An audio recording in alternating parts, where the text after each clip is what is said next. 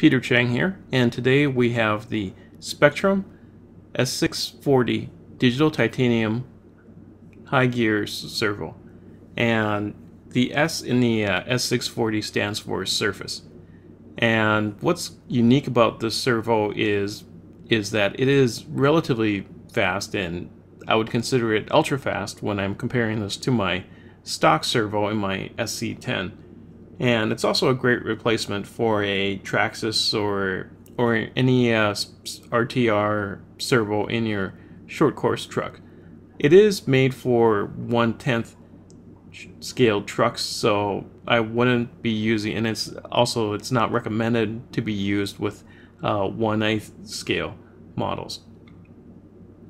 So let's go ahead and unbox this servo. And so far it's a pretty basic box. We're not seeing like any very detailed graphics. We do have the regular Spektrum graphic there, and I'm really digging this box because it could be reusable. It's kind of a heavier plastic box.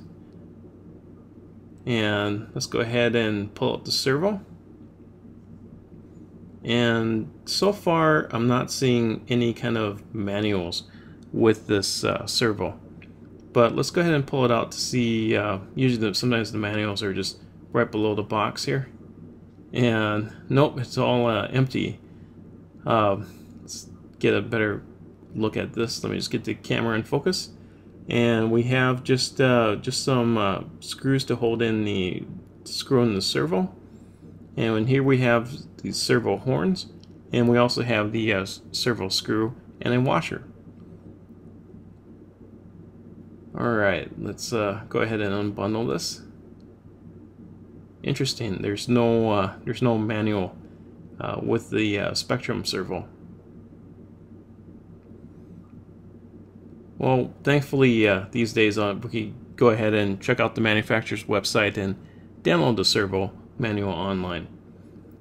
Just so you know, after some experimentation, it's when you're fitting on some other vendors' servo horns, the JR servo horns seem to fit this servo pretty well. The motor is coreless in this servo for extended motor life and smoother operation, and it also does have a dual ball bearings in there for, you know, less resistance and higher performance and longer life. So pretty much this does look like a regular Z connector, so it's compatible with JR and Spektrum receivers. What's interesting about the servo is that it also has overload protection, so that's always nice to know in case you're applying more voltage in there. This is a very fast servo, and it does come highly recommended. It is the Macho Cave must-have. Thanks for watching, and remember, everything matters.